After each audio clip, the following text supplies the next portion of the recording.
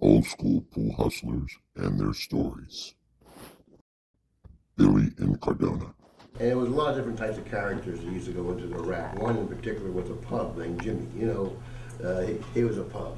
And he was totally crazy. The old man? Old man Jimmy, totally crazy. That's the guy that popped one for you ball this off.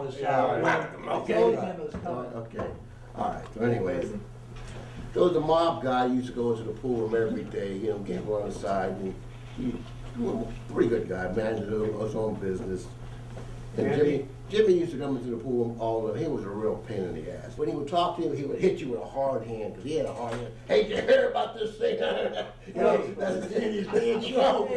But anyway, he was a pain in the ass. And he was talking, he was sat next to this mob guy, and he said, hey, did you hear about me? What happened over there? I hope this ain't a long story. He did this every day. He did this every day, right? He would come in and he was already long. So the mob guy got real irritated with Jimmy, you know. Yeah. So he actually put a contract on him because he just was tired of the fucking guy fucking hitting him all the time, you know. So they kidnapped Jimmy, they put him in a sack, and they whooped his ass. They threw him in the dumpings. They thought, you know, they thought he was dead. Yeah.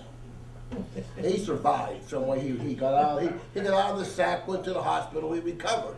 Right. Went back to the pool room, right? He walked in, he was all bruised up and everything. The mob guy was sitting over there. He walked over, sat next to him. He said, hey, did you hear what happened to me? Did you hear what happened to me?